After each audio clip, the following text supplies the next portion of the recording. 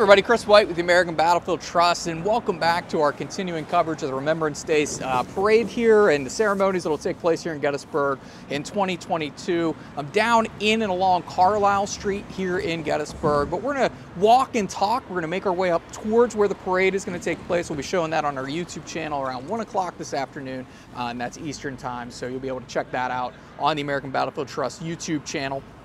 And while we're down here, what we want to do is talk a little bit about Abraham Lincoln. This is known as a Remembrance Day. It's also called Dedication Day because dedication of the Soldiers National Cemetery here at Gettysburg. Remembrance Day is the parade that's put on by the Sons of Union veterans here, and this is, I believe, the 66th annual parade that you'll see later today.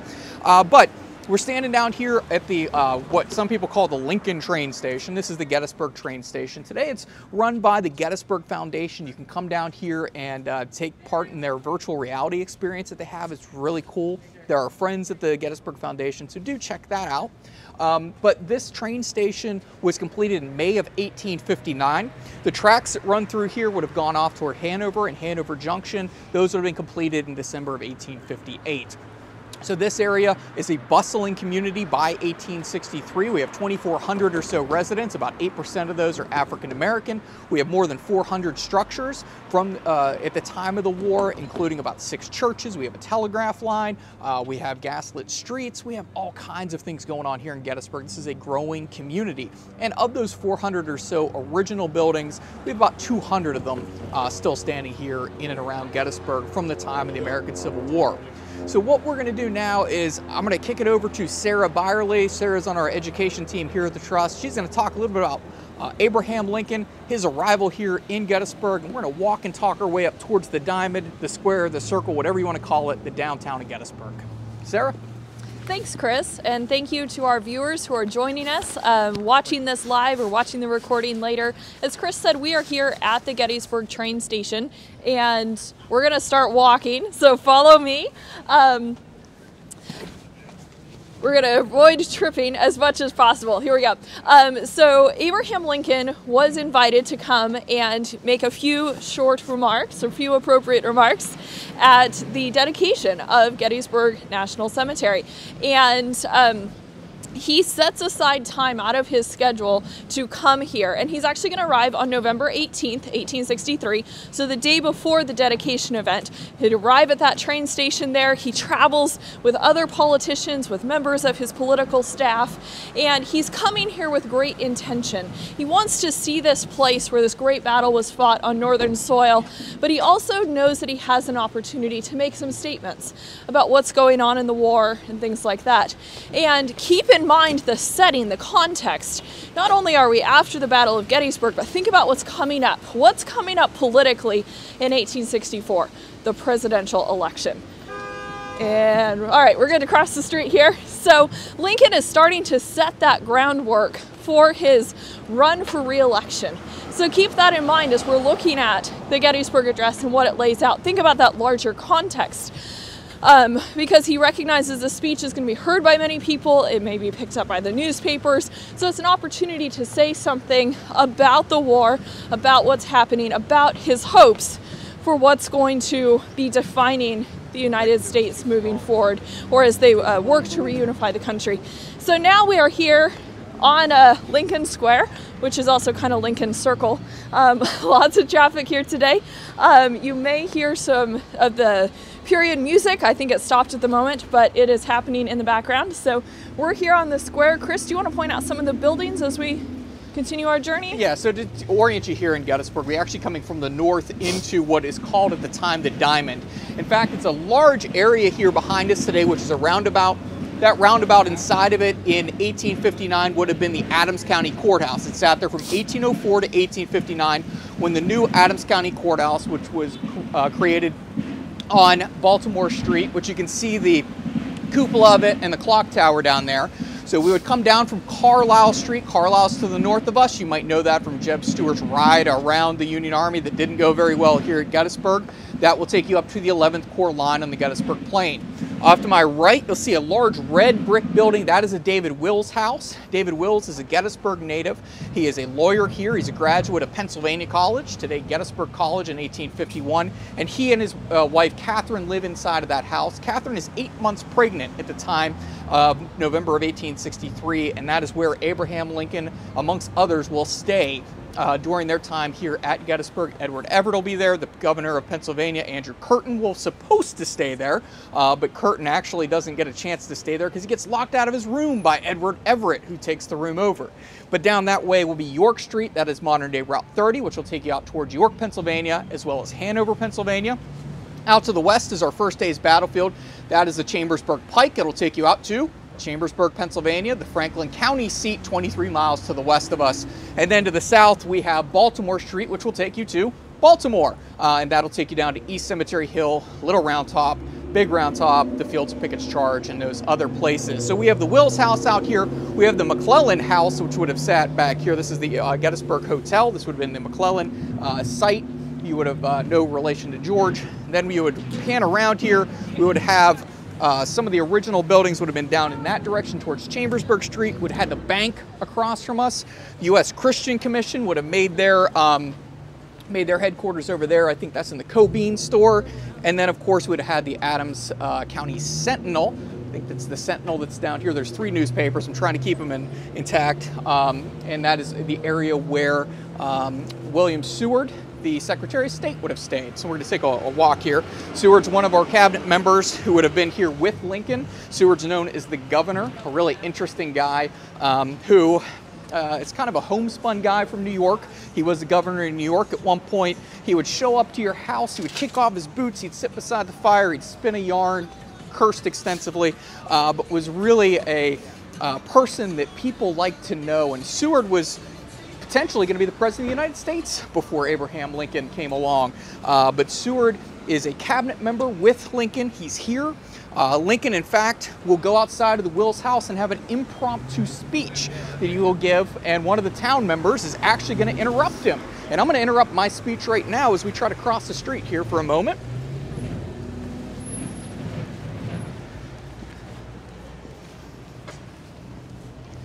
So we made it across here. We would have had Lincoln pop his head out of the Wills house here. I'm going to spin us around so you can get a look at the Wills house. This is run by the National Park Service. You can come down here, visit this Park Service unit, head inside of the Wills house. But Lincoln would have come out here, given an impromptu speech. William Seward, who would have been over here in the Danner house, I think. I'm doing this without notes. He is going to be giving a little impromptu speech of his own. And eventually, so many people show up here that Abraham Lincoln, to get back to his house, has to tell his body servant or his bodyguard, a sergeant with the 21st Pennsylvania Cavalry, Bigham, as he tells him, I'm going to hold on to your coattails and you're going to push your way through and you're going to get me back to the house, which is the Wills house. Come on, Evan. Sarah? So as Kris mentioned, Gettysburg is full of thousands of people in November 1863, and they've come for the dedication of the cemetery, and we're going to keep walking this direction. And I like to introduce a concept that Gettysburg as a community, because remember, Gettysburg's a town before the battle comes here, and Gettysburg as a community has several different invasions, if we use that term a little bit loosely. So we have the military arrival, what we would generally think of with the term invasion. And that's of course going to happen in July 1863, as the Union Army of the Potomac, the Confederate Army of Northern Virginia clash and battle for 3 days around and even through the very streets that we're walking on. We're walking up Baltimore Street here, or down Baltimore Street, pardon me, coming up on Middle Street in a little bit. So the armies come, and then when the battle's over, there's kind of this other invasion that comes next, and that's the medical invasion, because you have thousands of casualties, wounded soldiers, fallen soldiers who are left behind in the community, and the community needs to deal with this. They need to care for the living, who will hopefully be able to survive their injuries and return to their families, but they also need to find a way to deal with these fallen soldiers. And that brings forward the idea of a national cemetery, which local citizens in Gettysburg begin working toward. And then the establishment of that cemetery leads to kind of this third invasion of the community. This is a much more peaceful invasion, not a bloody invasion, but lots of people coming to this area, trying to find meaning, wanting to see this cemetery dedicated. 1 second, we're checking. We're gonna stop here. We're stopping here. All right. So keep that in mind. You have a community that's had many people coming in, some for war reasons, some for humanitarian reasons, and some for commemorative or memorial mourning reasons. And so Gettysburg is going to have so many people coming, and this is part of the history of their town, and to some extent that history continues. Today we've got lots of people coming into the town of Gettysburg to remember what happened here during the Civil War, to remember the words that President Lincoln spoke on November 19th, 1863. I'm going to turn it back to Kris so he can let us know why we're stopping here. So we're just stopping here for a moment. You're with the American Battlefield Trust. Please share this with your friends and with your family. And really, we're trying to get the message out there about the Trust, as well as history in general. So we hope that you enjoy this. We hope that you'll share this with your friends and family. So as we walk along here, we're on Baltimore Street. We're heading south through Gettysburg. Behind me is the Fahnestock Building. The Fahnestock Building is a wartime structure, and this is in fact where Oliver Otis Howard, the Union 11th Army Corps commander, will go up inside of this building and up to an observatory on the east side, or I'm sorry, the west side of the building, on the roof. And he's able to somewhat see out to the first day's battlefield, and he's also able to see to the north side, which will turn into the first day's battlefield on the Gettysburg Plain. Now, the Fahnestock Building is owned by the Fahnestock brothers. Their father, Samuel, died in 1861, but the Fahnestock brothers own a very substantial store here. This is where the not the Christian Commission, the Sanitary Commission will set up their headquarters while they're here. Thank you, Sarah. But it's a really interesting building. It's a private building today. We actually went up there a few years ago up onto the roof, so check out our video over on YouTube. Down the street would have had the office as well as the home of Moses McLean. Today it's a Christmas shop, and if you look up between the alley and up towards the roof, towards the gable, you'll actually see one of the 9 shells that are still embedded in a building here in Gettysburg. We're just a little too far up the street to see that. Very historically speaking, this restaurant that's off to my left-hand side on 48 Baltimore Street, this is Gary Edelman's former restaurant. Gary was a restaurateur before he was a historian with the American Battlefield Trust, and this is his restaurant that he used to own here in Gettysburg. Evan, I'm gonna have you flip around real fast one more time. This is the Adams County Courthouse. It is dedicated in 1859, the same year as the railroad station downtown. This courthouse once sat on the square. They tore that one down, but used some of the bricks to build the 1859 courthouse. So we're gonna keep heading our way down Baltimore Street, just for a little farther. Anyone have anything they want to add? Doug? I'm gonna give Doug Ullman. He's grabbing a microphone. If you're wondering what we're wearing, these are our microphones here. Doug? Do that. All right, I've handed off my weapon to Sarah, who's going to take very good care of it. So as we make our way south through town, we're making our way up the gradual slope towards Cemetery Hill. Now, the streets are actually fairly open today because we're getting ready for the parade, but when you think of the battle, I want you to imagine this view on this street behind me, choked with thousands of men making their way through the town on their way towards Cemetery Hill in the massive retreat from Gettysburg up to Cemetery Hill. Those troops of the 1st and 11th Corps are making their way up this road and the other roads towards Cemetery Hill, toward that Alamo of Gettysburg, for what they hope will be a final stand, or they hope that there's reinforcements up there. We can't really overemphasize the level of confusion that there would have been on these streets in town at that time, because there are just these First Corps troops. When they arrived in town, they didn't come through town. They actually skirted around the town, across the fields, over to Cemetery Ridge. So they did not pause. They did not know the streets that they were walking on. They had no idea how to get. They had no idea where they were going, let alone how to get there. 11th Corps troops have a little bit of a better idea because they have already passed through town on their way to fight north of town on the plain in places like Blockers Knoll, etc. So they've got a bit of a better idea of where they're going as they make their way through town.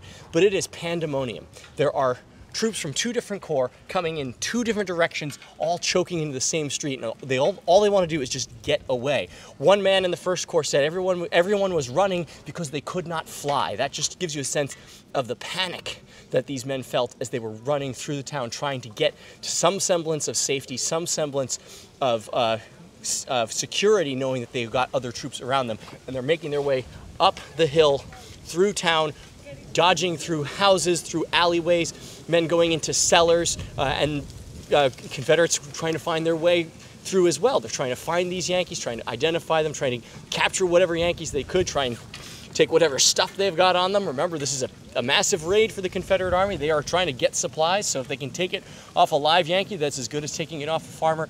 There's the pandemonium and confusion in these streets really can't be overestimated when we're talking about the fighting here on the afternoon and evening of July the 1st. And so one of the things I always like to think about is when we see the confusion and the chaos. For us today in the modern world, it's not uncommon for us to think of military actions happening in residential areas, in cities. That's what happened in the Second World War and even in modern wars in Iraq and Afghanistan. But at the time of the Civil War, there were no procedures or very few tactics that had been invented to deal with street fighting or to deal with house-to-house searches. So it really does begin to break things apart. Formations come undone, units lose their cohesion, and so I always like to drive that home when we think about Lee's order to Ewell to take that hill if practicable. Ewell's corps is scattered all over this vicinity. He has no idea where some of his men are. They are, rooting through alleyways and cellars in search of Union troops and trying to. As a piece of military organization, some of these regiments and brigades really don't exist. So how do you take an army that you can't get well in hand and order them to make an attack on a prepared position? I don't think it could be done. And so I think in that respect, Ewell gets a little bit too much criticism because he's got troops spread out all throughout this town, and he can't really bring them in hand quick enough to get them into that fight. Chris. So we're going to turn around real fast. You'll see a Confederate band marching up here, but I'm not focused on them. I'm focused on the cannon that's out here that most people will never see. Evan, I'm going to bring you up over here. This is Penelope. She's a cannon who lives down here. She is not a Civil War cannon, but this sits out in front of the Democratic newspaper here in Gettysburg. The Penelope was used whenever there was a Democratic victory to be fired off. Well, in 1855, someone overloaded Penelope and she exploded. But out in front of the old newspaper here, the Democratic newspaper, they are going to put her into the sidewalk, and if you're walking along and you see the end of a cannon out here, that's Penelope. Swing around here. We're going to walk a few feet. Step up over here. So over here we have the Adams Count, or the Gettysburg Library. This was the post office here in Gettysburg, and this was actually at the time of the war, not here. This would have been the home of Dr. O'Neill. Dr. O'Neill is very important to us because he is one of the first men to go out and identify the Confederate dead. He is going to go out there and keep a logbook that's actually in the Adams County Historical Society. We've seen it on some past live videos before. And he is going to help to start logging the Confederate dead on the battlefield. Most of those dead are not exhumed and taken away from the field until 1871 or 1872. And that work is done by two other men usually, and that is Rufus and Samuel Weaver, a father and son combination who helped to exhume the bodies and send them south to places like Raleigh, as well as Richmond, Hollywood Cemetery in Richmond, and a few other places in the deeper south. So this would have been Dr. O'Neill's house at the time. It becomes the Gettysburg Post Office. At the time of the Eisenhower presidency, Dwight David Eisenhower makes his only home, his only permanent home, here in Gettysburg. He has a heart attack while he's out in Colorado. He comes back to his house here in Gettysburg and needs a federal building to work out of. And this, according to one of my friends, he told me it was the temporary White House, as he put it, because they did some of the official business here in the Gettysburg Post Office, which is today the Gettysburg Library. Now, as we work our way up the street here,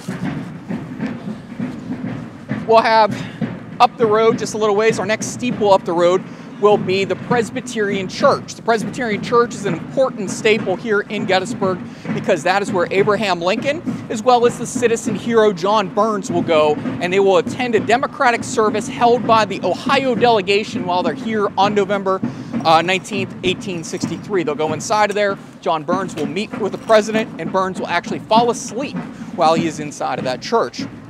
Also, who attended this church in future years, Dwight David Eisenhower, his wife Mamie, as well as Vice President, then President Richard Nixon. So this was a prominent church, this Presbyterian church here. It is actually not the original church that once sat down in this area. There are a few other churches. The Memorial Church over here was placed in the house of Albertus McCreary was there at the time. But this church its cornerstone was laid on the 25th anniversary of the Battle of Gettysburg in 1888. And then down the street was a wartime structure that is St. Xavier's Church. That church and that cupola will be used by Confederates to watch the battle at Pickett's Charge, as well as the ending of the second day's battle on the south end of the field. And that is where Richard Ewell will be in the vicinity on the evening of July 2nd when he decides to start attacking places like Culp's Hill and East Cemetery Hill. So this area is just chock full of history down here. Let's take a walk down High Street. You're at the American Battlefield Trust. You're here in Gettysburg with us. We're covering Remembrance Day, and we are on what is called Baltimore Hill. This is along the Baltimore Street in Gettysburg. We're now walking down East High Street, and this would have been the basically epicenter in this area of the Gettysburg government. We had the Adams County Courthouse just down the street from us. We'll have the first large public school here in Gettysburg. We'll also have the jail. These buildings will all be used as hospitals. They'll also be used as lookout posts by some of the Confederates who are up here. And we have some great descriptions of Union soldiers who are captured by Confederates watching the attack on East Cemetery Hill. One man, Reuben Rush, who was with the 153rd Pennsylvania, watched from down in this area of the German Reformed Church, which is just down here. You can pan that way, Evan. I can walk and talk this way. See that steeple down there? That's the German Reformed Church. Not the wartime structure. It was replaced after the war, but that is the area of it. And Rush will watch out into the fields that would have been just behind these buildings and watch the Louisiana Tigers as well as Isaac Avery's Tar Heels go forward on the evening of July 2nd, 1863. And Rush said something along the lines of, men went forward, and when the artillery shells came in, they came bounding down the hill like pumpkins rolling off of the back of a wagon, is how he describes it. We have the jail over here, which is a really cool wartime structure, and then the first public school right over here, which is the large private building that we have over in this area.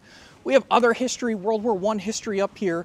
The German Reformed Church was used as a hospital for Camp Colt, which is the World War I training camp up here run by Dwight David Eisenhower. That is going to be one of its one of its flu wards where people are taken off a base, placed there. They're also placed in Xavier Hall down at St. Francis Xavier Church and at other places around town as they start to quarantine.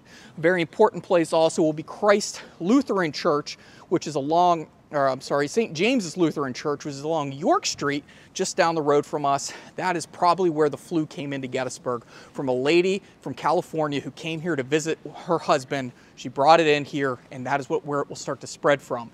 But that church as well also played a role in the Battle of Gettysburg. There was a Confederate sharpshooter up in that cupola firing towards Cemetery Hill. So a bunch of Union soldiers decided to act like idiots and start jumping around and everything. They get this guy's attention and they fire a 3-inch ordnance rifle, a cannon, downrange at this guy. They hit just above him in the cupola, and one of the eyewitnesses said he jumped down out of that cupola, down the ladder, and out the front door, and they didn't see him again. That was one way to get rid of a sharpshooter.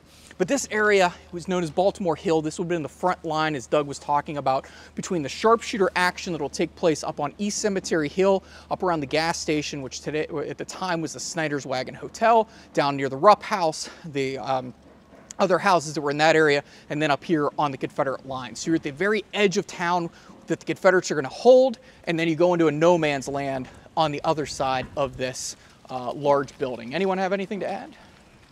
All right, so I just want nerd level for you for Gettysburg. If you're into the town, we encourage you to check out some of our videos that we've done in the past with Tim Smith, who has by far the leading expert on Gettysburg civilians in this area. See our friend Andrew Dalton as well, both at the Adams County Historical Society, which is a great repository of all things Adams County, and that is, Gettysburg is the county seat of Adams County. So on behalf of Evan Portman behind the camera, Sarah K. Bierle, Doug Ullman, I'm Kris White. I want to thank you for watching. Join us at 1 o'clock on YouTube for our coverage of the Remembrance Day Parade. We're going to go get set up in our viewing stand with some of our friends, and we'll bring that to you live at 1 o'clock on YouTube Eastern Standard Time. Thank you for watching, and thank you for supporting battlefield preservation and education.